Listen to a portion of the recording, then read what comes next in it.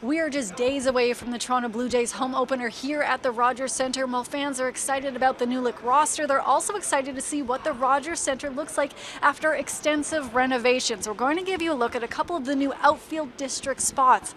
Down there is the Park Social. That will be a new fun area for fans to hang out. It's a little bit more family friendly. They will have different games for kids, but this spot that we're in right now showing you is the new Corona rooftop patio, which is, let's be honest, going to be one of the best rooftop spots in the city. There's lounging areas to sit by. There's a whole new drink selection for fans to go through. There's different menu items for fans to take in. When this is open, it will be an absolutely beautiful sight, but you can see all of the seats have been removed here. They've added new fun decorations. They've added spots where you can take photos besides, because hey, if we're being honest, some people don't come to the games to actually watch baseball. They're here to socialize, and this will be one of the top spots to take part in. And then when you actually look around the Rogers Centre at the 500 level, every single seat has been replaced, making them a little bit bigger and more comfortable for the fans.